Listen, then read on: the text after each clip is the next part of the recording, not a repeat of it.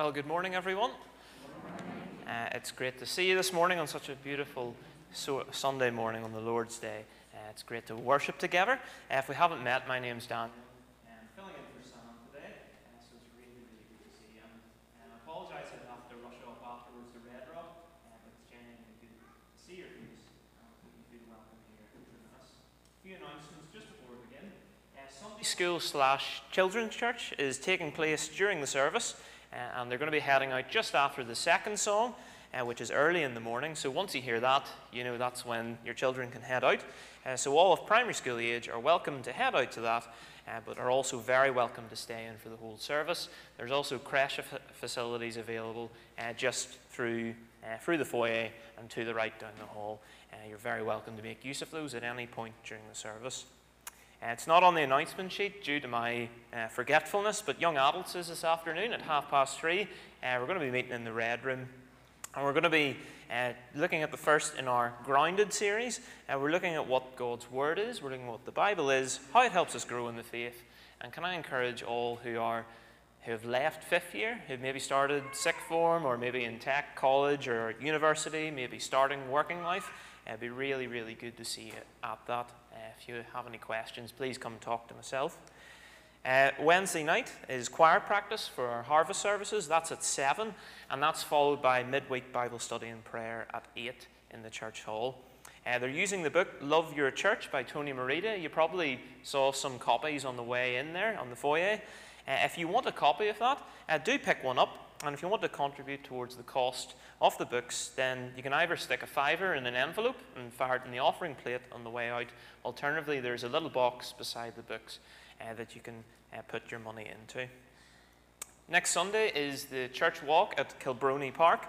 There'll be a good walk, a good brisk walk, I'm sure, with tea, coffee, and a bite to eat afterwards. Can I encourage you to come along if you're new, or maybe if you haven't seen some people in a while? It'll be a good chance to enjoy fellowship and friendship together. The only request is that you fire your name down on the sheet in the foyer for catering purposes. And finally, we're still looking for additional volunteers to help serve in our children's and youth ministries in particular. So if you're willing and wanting to get involved, please speak to Sam or one of the leaders of those organisations. And if you could do so as soon as possible, that would be greatly appreciated. As Sam usually says, we're not here for announcements. We're here to worship the Lord. Listen to the words of the psalmist. The Lord reigns. Let the peoples tremble. He sits enthroned above the cherubim. Let the earth quake. The Lord is great in Zion. He is exalted over the peoples. Let them praise your great and awesome name. Holy is He. Today we worship a holy God who's set apart from us in sinless perfection and beauty, who the scriptures tell us dwells in unapproachable light. And as we consider his holiness today in Isaiah chapter 6, as we consider that later in the service, let's lift our voices in worship. Let's praise him, because he is truly worthy of our praise. He's worthy of the praise of our lips, but also of our whole lives. So let's lift our eyes to him, and let's lift our voices to him as we sing together that wonderful hymn, Holy, Holy, Holy is the Lord God Almighty. Let's stand and sing together.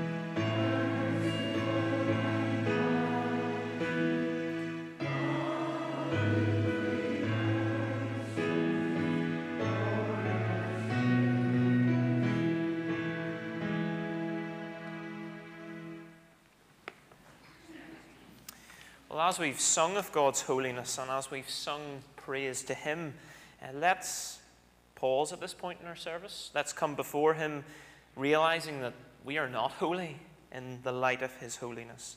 Let's come and speak to him in prayer. Let's adore him. Let's give thanks to him. But let's also confess our need and seek his forgiveness together. Let's pray together.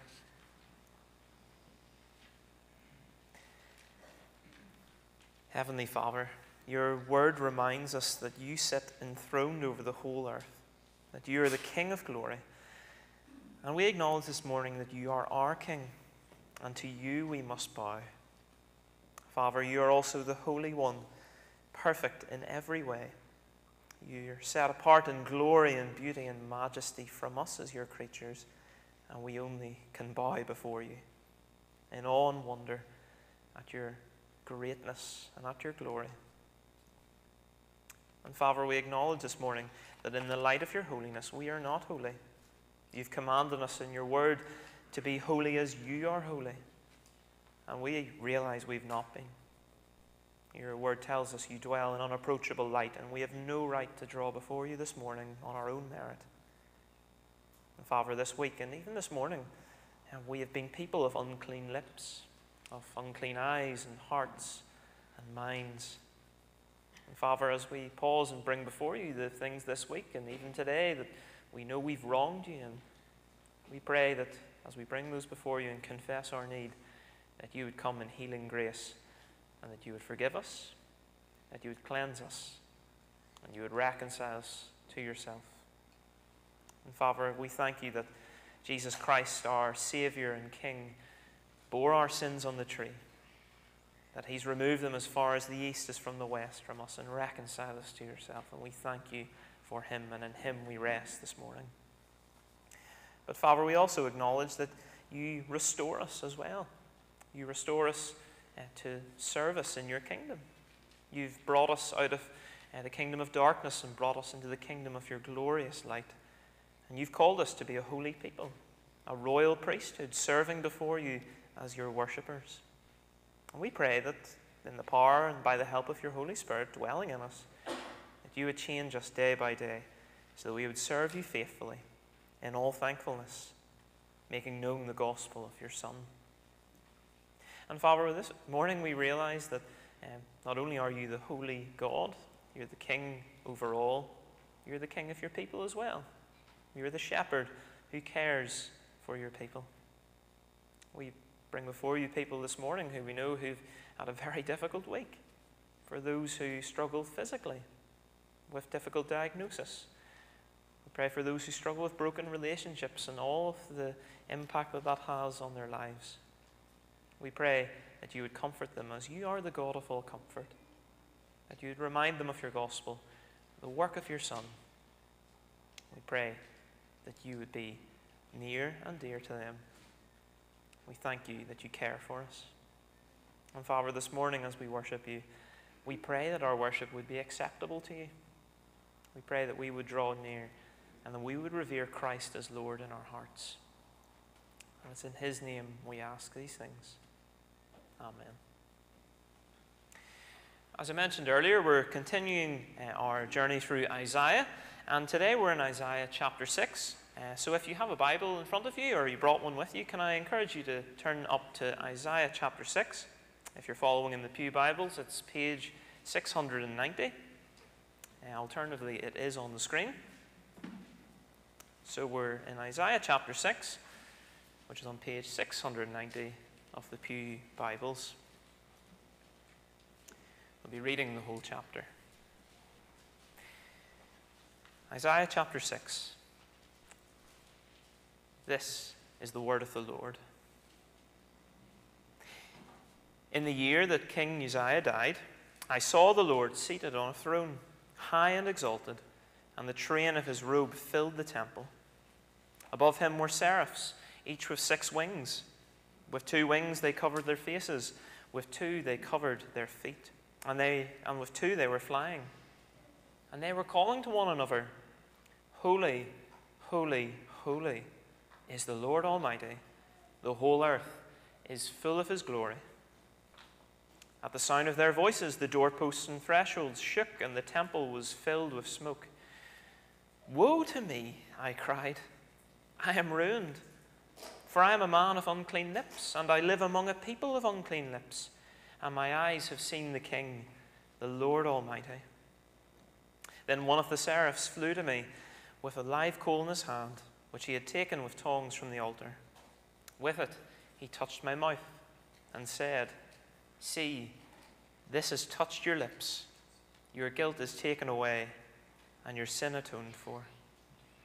Then I heard the voice of the Lord saying, Whom shall I send, and who will go for us? And I said, Here am I, send me. He said, Go and tell this people, be ever hearing, but never understanding. Be ever seeing, but never perceiving. Make the heart of this people calloused, make their ears dull, and close their eyes. Otherwise they might see with their eyes, hear with their ears, understand with their hearts, and turn and be healed. Then I said, For how long, O Lord? And he answered, Until the cities lie ruined and without inhabitant, until the houses are left deserted and the fields ruined and ravaged, until the Lord has sent everyone far away and the land is utterly forsaken. And though a tent remains in the land, it will again be laid waste. But as the terebinth and oak leave stumps when they are cut down, so the holy seed will be the stump in the land. Amen. And we thank the Lord for his word. Now, it's good to see boys and girls in this morning. And for a couple of minutes, I want us to learn one of the verses that we just read out, because it's super, super important. Not just for boys and girls, but for all of us who are a little bit older as well. Can you guys help me with that? Wee thumbs up if you think you can help me with a memory verse. There's a couple of thumbs. Yep, that's great. And mummies and daddies and everyone else can also help us as well. So our memory verse is verse 3 of Isaiah chapter 6, and hopefully it'll appear on the screen. I hope. I'm sure you guys can probably remember it anyway, you just heard it. It's Isaiah chapter 6 and verse 3. I'll read it out here. It says, Holy, holy, holy is the Lord Almighty. The whole earth is full of his glory. Do you guys think you can try that out? It should hopefully be on a slightly different PowerPoint, but we'll try it out. It's on the screen. So we're going to go through it like this. The Bible says in Isaiah chapter 6, verse 3, Holy, holy, holy is the Lord Almighty. The whole earth is full of his glory. Let's try that through once. Everyone together. 3, 2, 1. The Bible says in Isaiah chapter 6, verse 3, Holy, holy, holy is the Lord Almighty. The whole earth is full of his glory. That sounded quite good. Good stuff. Boys and girls, this verse tells us that God is holy. Now, can anyone stick their hand up and tell me what you think the word holy means? Anyone have any idea? Yeah. It means Jesus.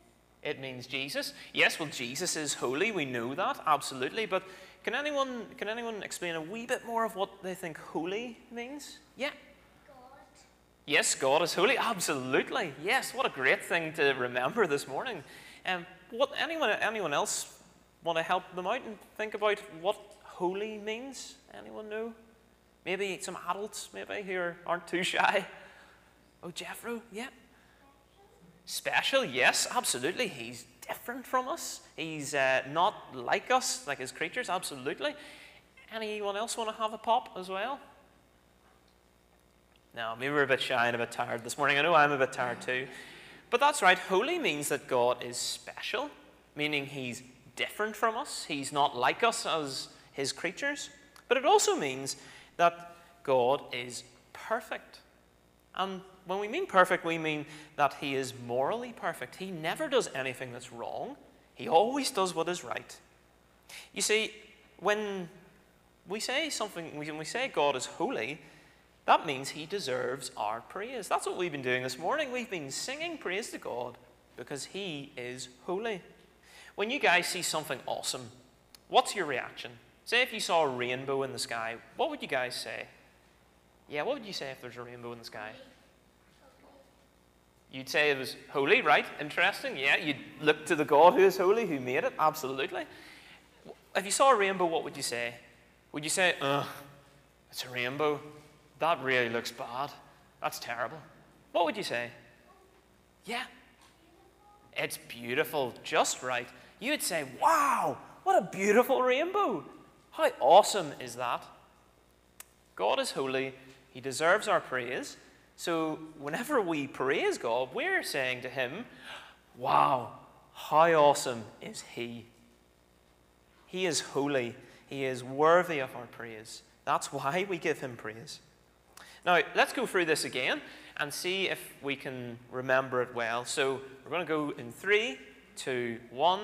The Bible says in Isaiah chapter 6 and verse 3, holy, holy, holy is the Lord Almighty. The whole earth is full of his glory. Sounds good, guys? Keep it up. Now, boys and girls, we've been saying a lot this morning that God is holy. And that's something we praise him for. But whenever we realize that God is holy, and we've thought about this already in our service if you've been listening closely, we realize that he is holy, but we are not. Remember, we sin. We all say, shove off, God. I'm in charge. No to your rule. That's what we do naturally. All of us, small people and big people.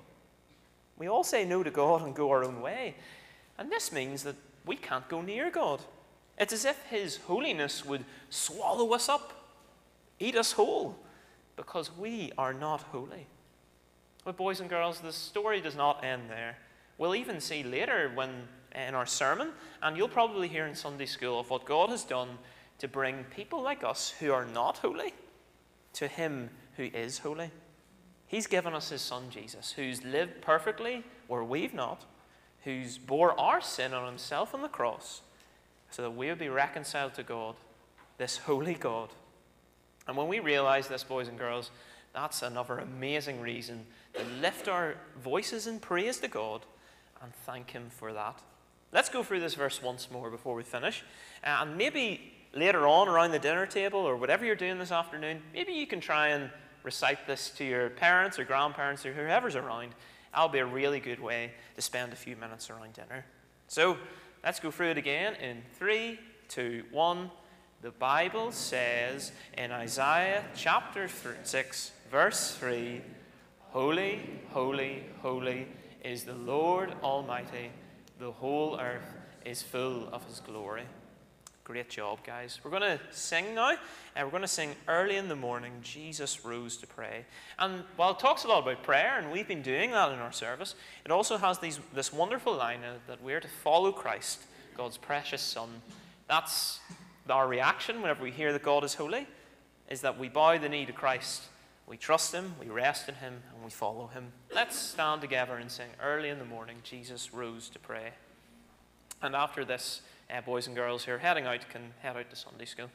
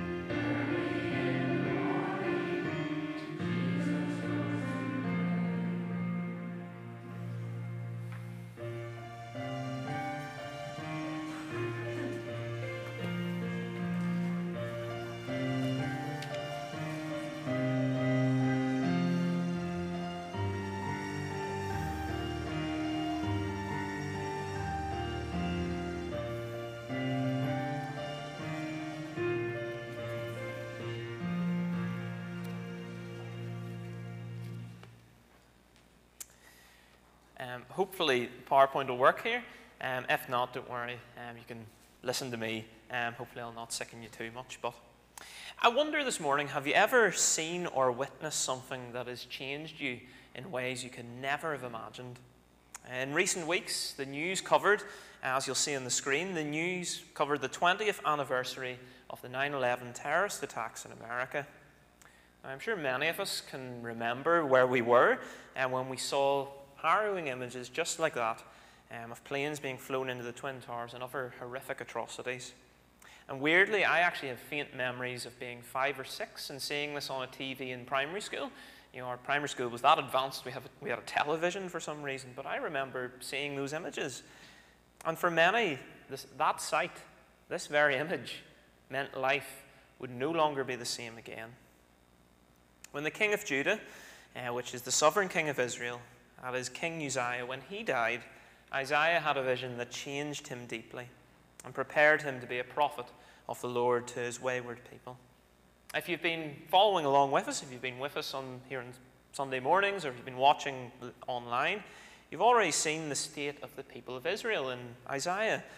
Last week in chapter 5, it showed us that these people were wise in their own eyes. They were an unjust people. They loved to satisfy their sinful desires, and ultimately they neglected the covenant, that is, the relationship they had with the Lord. And it was in this context that the prophet Isaiah had this vision of the Lord. Now, this vision is not disconnected with us. This vision reminded Isaiah and subsequently the people who this God is, how they're rightly to respond to him, and how they were doing in their task to be a light to the nations. And in that, we too are confronted with the reality of who God is. And we find that we too must respond rightly to him. And that response is this vision is a way that changes us forever. That's what we'll see in Isaiah chapter 6. So can I encourage you, if you have the Bible in front of you, can you open it and follow along with us? It'll be really super helpful. So firstly, we see the glory of the holy God. It's interesting to note in the first couple of verses here that although it says Isaiah sees the Lord, he doesn't actually describe what God looks like. We'll see why that is in a minute. But instead, Isaiah describes what God is like, not what he looks like, which is far more than we ever deserve. And what does he see that shows him that this is the Lord? Well, we have the kingly, majestic language of the throne. He sees the Lord sitting on the throne, how God is high and exalted. Isaiah also describes how the train of God's robe fills the temple. It's God's majesty on full display. In the temple, the place where God dwelled among his people, Isaiah could be under no illusions who this was. This was the Lord, and he is the real king. Even though Judah was in transition, their king had died, and was in transition to his son Jotham. Even though there was political instability, Isaiah was reminded that it is the Lord who is king, and the king over all. But in verses 2 and 3, we see something else that God displays about himself, and if you've been listening throughout the service, you'll know what this is. Isaiah sees seraphs or seraphims above the Lord, with wings covering their eyes and their feet. It's a bit of a perplexing sight, isn't it? And this is the only place where these creatures appear in the Old Testament. The word seraph actually means burning ones. It's describing what they look like. It looks like they're on fire. The point is this: these are heavenly, holy beings. They are not like humans. They are not humans.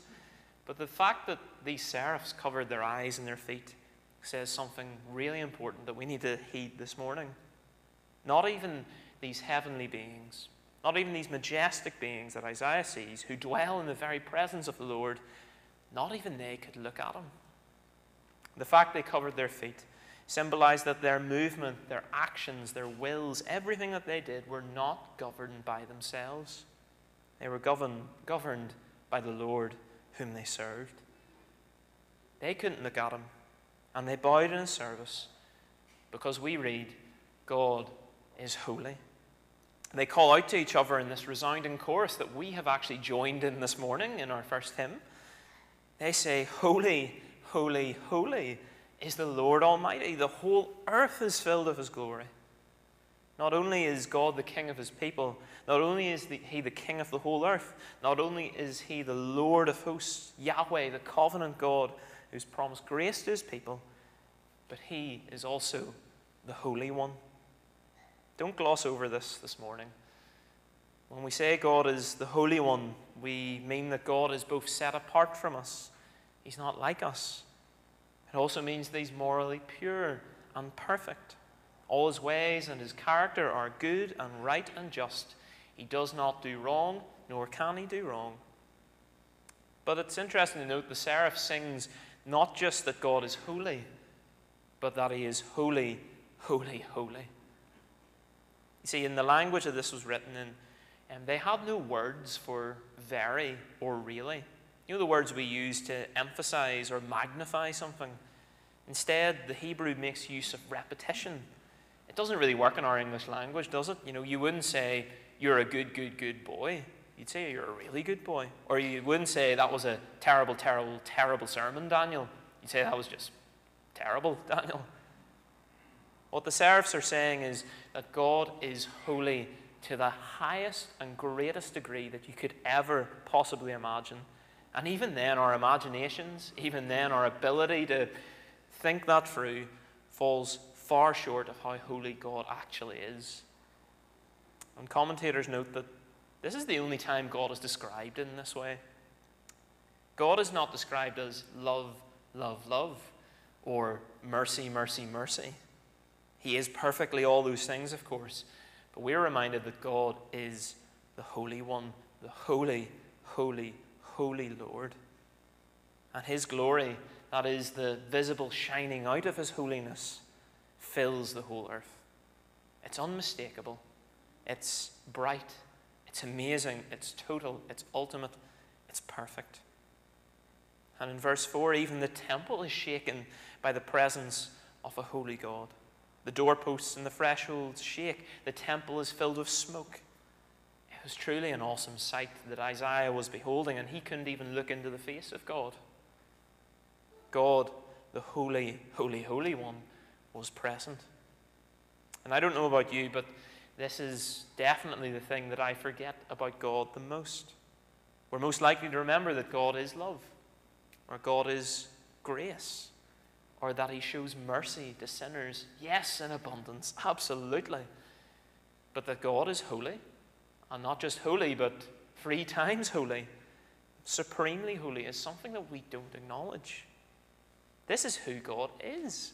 And the question we must ask ourselves this morning, as we read Isaiah 6, who do we believe God is? And this is important because who you think and believe God is will affect how you live. If we believe God is king and king over the whole universe and king over his people, then we are bound to bow the knee and to trust him and to live obedient lives, trusting his word. But if we believe the opposite, we will live as little kings or queens of our own lives. We'll ignore his kingship, and ultimately, both God's word and the test of time has shown that leads to utter ruin. And if we believe God is holy and 3 times holy, that means we must be worshippers. God will be our delight, our joy, as we're both reverent before him and also adoring of him. But this morning, if we don't recognize that God is holy and supremely holy at that, then we'll just treat him as someone we could ignore. Or we'll fashion him into a God of our own imagination that affirms our sin and calls it good. Or he becomes someone who doesn't deserve the worship of his creatures. The late R.C. Sproul says we focus all too much on ourselves. That's what sin does. It turns us inward. And too little on the majesty of God. So the question as we start out this morning is, what is your view of God? Do you have a big enough view of God?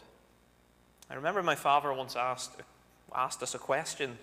Is God Almighty, or is he God Almighty? How you answer that question will determine how you view God and how you will respond to him. Isaiah's vision shows us that God is not only the King of all, but he's supremely holy. And God's glory and holiness, secondly, is to humble us. That's what we see in verse 5. Isaiah's response to this magnificent scene that he witnesses. Is he in joyful wonder at the sight of this just great beauty in front of him? Well, anything but. If you read verse 5, he says, "Woe to me," or in other versions, "Woe is me." It's not a word we use often, is it? We don't say, "Woe is me." But back in chapter 5, if you were following along with us, Isaiah calls out woe to the Israelites. It's a term of judgment. And in chapter 6, Isaiah is saying, in effect, "May judgment come on me." What a thing to say. Surely the sight of something so beautiful and majestic calls for your admiration, your adoration. When you see a beautiful view, if you're up the Mourns, for example, or if you're at the foot of the Mourns, you don't call judgment on yourself, do you? You say, "Wow." You don't say, "Woe is me." But this sight humbled Isaiah because he realized he's caught a glimpse of pure holiness. And in that light, he sees the darkness of his own heart. He realized he is not holy. Pure light always exposes what is in the darkness. And see what he says. He goes on to say, "I am ruined," or as other versions say, "I am lost." He's destroyed. He's cast off. He's utterly dismayed. He realizes he's a sinner. That is, someone who has not obeyed God as he should, who's done what God has forbidden and therefore rejected this God. In particular, he acknowledges that his speech has not been pleasing to God. What he has said. He says, "I am a man of unclean lips." What he has said, he knows, has been an offense to a holy God. And he obviously doesn't think himself any better than the Israelites who he had just gone and said, "Woe to you." He says, "I live among a people of unclean lips." He identifies with the people. He is as unholy as they are unholy. One glimpse of the light and radiance of God's perfection, never mind a full view, was enough for Isaiah to realize, "I'm snookered here." This is the way Isaiah was to respond. It's how the Israelites were to respond when they heard of God's holiness. This is the shape of the rest of the book as well. Even though Isaiah will go out and pronounce judgment on the people, the way they are to respond to that is humility. It is repentance as they realize who God is and who they are in that light. And for us, our response must be the same. When we hear of God's holiness, when we are confronted with who God is in his word, it must humble us. It reminds us who God is, and in that light, we get a clearer picture of who we really are. The result can never be arrogance. It can never be pride. It can never be elitism. It can never be, "This doesn't matter." We can't plead ignorance before a holy God. Even in 2021, we are people with unclean lips. We speak poorly of others. We know that. We speak poorly of God. We're people of unclean minds, unclean eyes, unclean ears, unclean hands, unclean feet, and ultimately unclean hearts before a holy God. No wonder Isaiah cries out, "Woe is me," or "Woe to me." The question is, do we realize this morning, does God's holiness that we are confronted with in his word as we have just read, does that humble you? Does it humble me? Does it bring to mind the ways this week and even today when we've done the exact opposite of what God expects and commands? Does it lead you to seek forgiveness? To repent, that is, to turn around 180 degrees, go the other way? If that's you this morning, that you realize this, whether for the first time or considering your own heart and life afresh, then you are in the best place possible. Paradoxically, it's when you come to the end of yourself, when you feel utterly lost and ruined before a holy God, that is the best place to be, because that is the place of great grace. The holy God humbles us. The holy God, however, is also the forgiving God. We see that in verses 6 to 7. God meets Isaiah at the point of his greatest need. He comes with cleansing, forgiving grace. We read one of the seraphs fly to Isaiah with a live coal, that is a burning coal. This coal is taken from the altar, which is in the temple where this vision happens, and he touches Isaiah's mouth with the coal. Now, this coal came from the fire that was on the altar, which was continually lit. You could say in Leviticus chapter 6 and verse 13 that the fire was to be continually lit, i.e., God told them, keep her lit. The fuel included coal, and the sacrifice that was placed on the altar, like a lamb, was not only killed and its blood shed over the altar, but it was also burned. Fire in the Old Testament represents a number of things. It represents God's presence as God led the people out of Israel in the Exodus, or out of Egypt in the Exodus. But it also signified God's purity, his just wrath against sin. And so as the sacrifice was burned, it meant that God's wrath was poured out on the lamb, on the sacrifice. It meant that God's wrath was averted from the people, that they would be forgiven and enjoy his grace and his favor. And in the same way, Isaiah's mouth being touched by the burning coal from the altar was a sign or signal of God's forgiveness of his sin.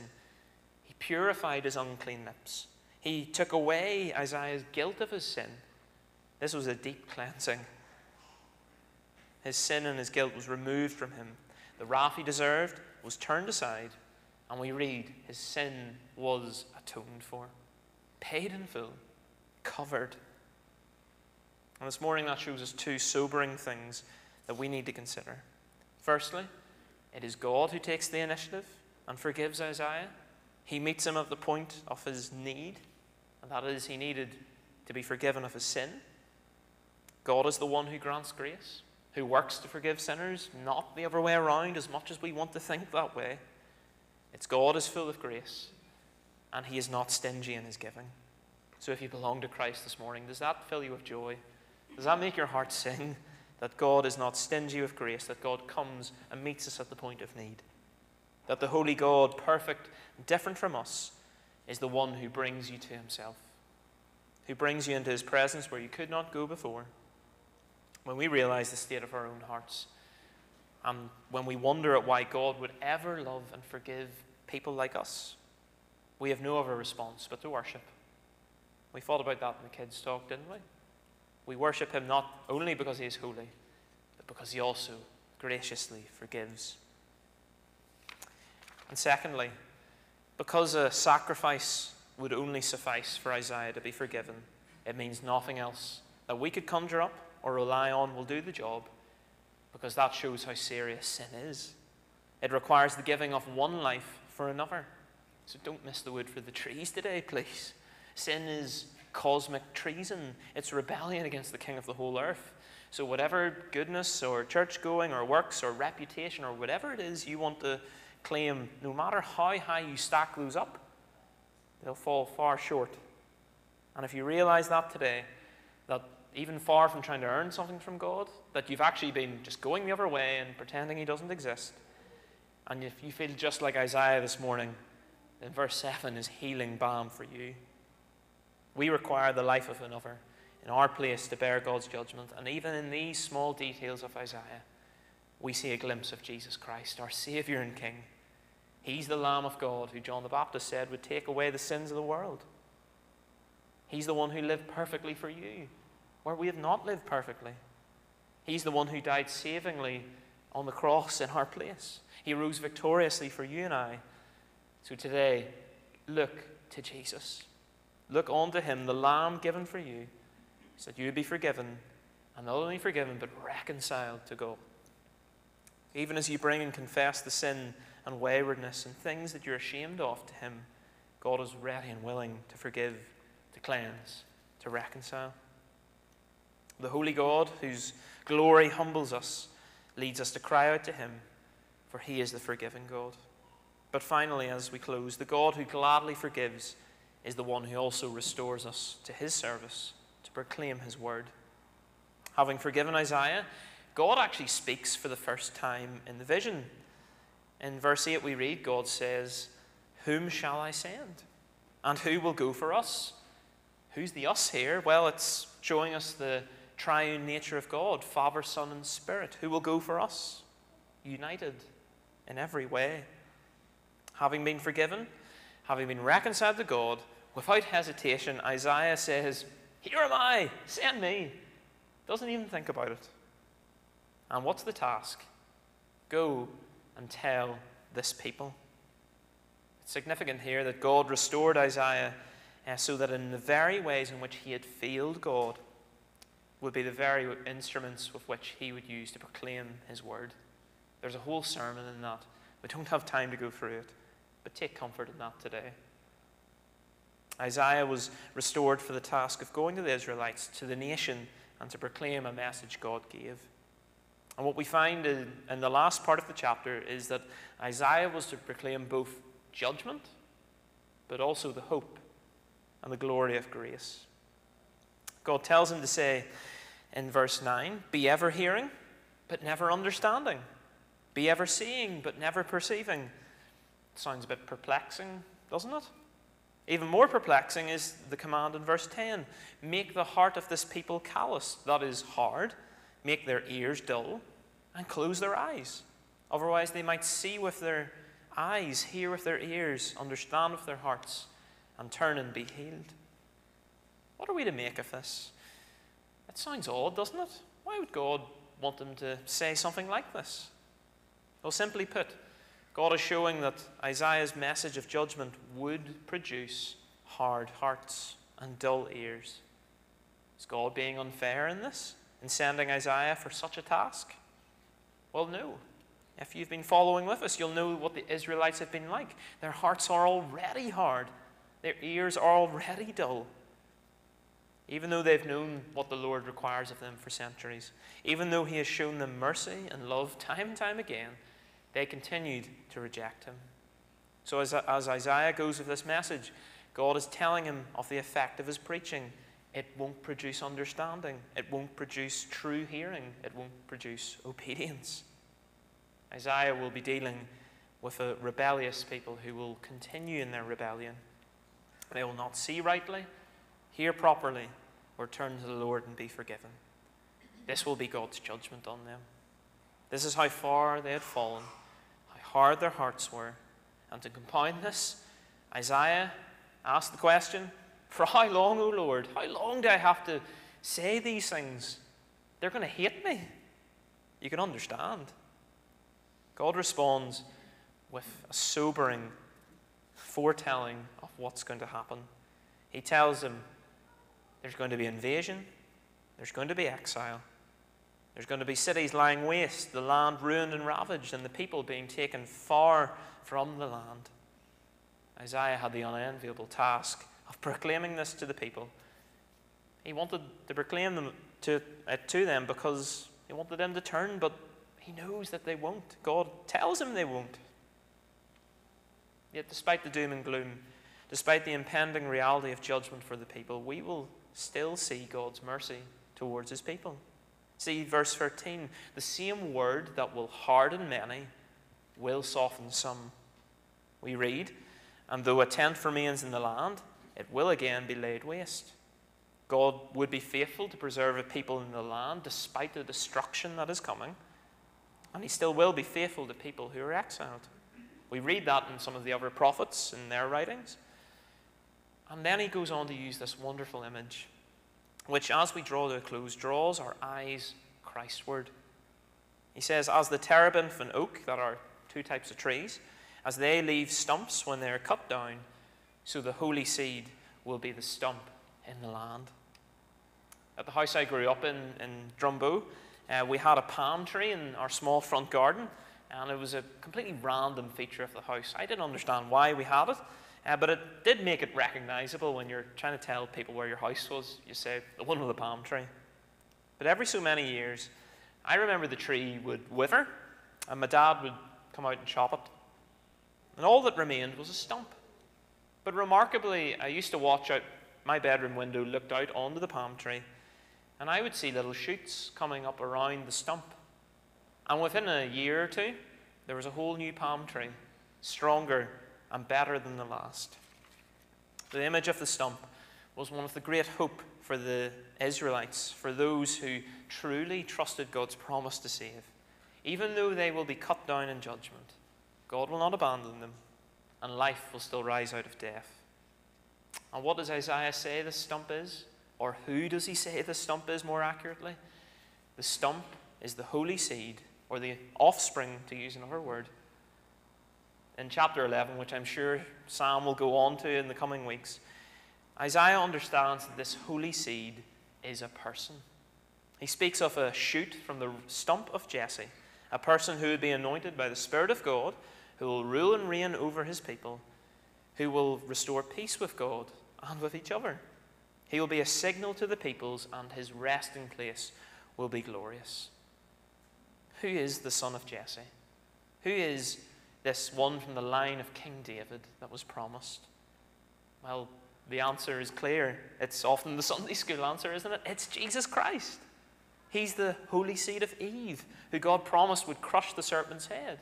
He's the offspring of Abraham, who would be the heir of all God's promises to him. He is the son promised to David, who would be a greater king. And as we will later read in Isaiah 55, he is the servant of the Lord, faithful to the very end, where the people have not been. And he suffers in the place of his people.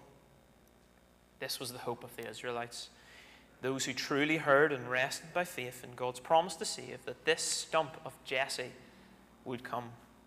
This is the stump that they could fling themselves on. This was Isaiah's message. This was his task. And why does that matter to us today?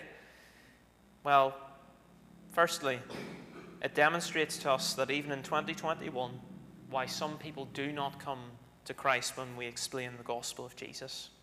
It's why we lament over people. It's why we weep over loved ones who don't know Christ. Even when we've prayed to the Lord and asked them, open their eyes to the beauty and glory of Christ, the reality is that as we share this gospel, it will harden some even further. We too had hard hearts, remember, before our eyes were opened to the gospel. Does that mean that people will always continue rejecting the gospel all their life? Mercifully, no. We know many people who have come to faith much later in life, having been hardened time and time again. So let's be encouraged this morning. And when it seems tough, whether we see little fruit of our labor with family and friends, work colleagues, whether it's here in church, in BB, in youth fellowship, in Sunday school, wherever it is that we get the opportunity to share this gospel, the outcome belongs to the Lord. The old reformer John Calvin, reflecting on this very passage in Isaiah, reminds us that the truth must always be heard in our lips, even if there's no ears to receive it. Secondly, this serves as a warning. As you have heard the gospel today, as you have heard of Christ, as you've seen him, don't harden your heart. Although Isaiah was to foretell the coming judgment of God in the form of invasion and exile at the hands of the Babylonians, of the Assyrians, which really happened in history, outside of Christ, we face a greater exile. We must stand before God, and outside of Christ, we will always be found wanting and separated from his gracious presence in a place the Bible calls hell. Let's not beat around the bush. Jesus is the stump. He is the foundation that you must fling yourself on. Don't harden your hearts this morning. We are reminded this morning afresh that God is holy. So let us see ourselves rightly. Let us see ourselves as people of unclean hearts before his pure and holy glory. But let's not despair. As we've seen, God is the one who comes in cleansing, forgiving grace to those who realize and confess their need. And through Jesus, the stump, he cleanses from all guilt, reconciles us to himself, and even better, equips us to proclaim his word, to proclaim his glory in the gospel. What better news to go into this day with? What better news to go into the coming week with? That you and I can come near this holy, holy, holy God, dwell with him forever, and make him known as well. Let's pause and pray together.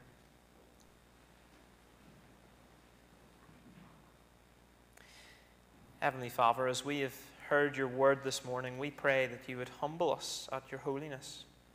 We pray that you would not let our hearts be arrogant or prideful, but that we would come to you humbly and ask you to forgive us of our sin, knowing you are full of grace and mercy. We thank you for Jesus, the stump who we can fling ourselves on for rest from our sin. And we pray that as we consider your glory this morning, that we would time and time again be brought to the foot of the cross We pray that as you have reminded us in your word, that you restore us to proclaim your word, that we would be faithful in doing so. You'd help us when we see little fruit of our labor. You'd help us entrust the outcome to you. We pray these things in Jesus' name. Amen. We're going to close our time together by singing that appropriate piece, Before the Throne of God Above. We're going to praise God for the truth that before his holiness we can actually go and enjoy him through Jesus Christ, our great high priest. Let's lift our voices in response to the one who made an end of all our sin. Let's stand and sing together.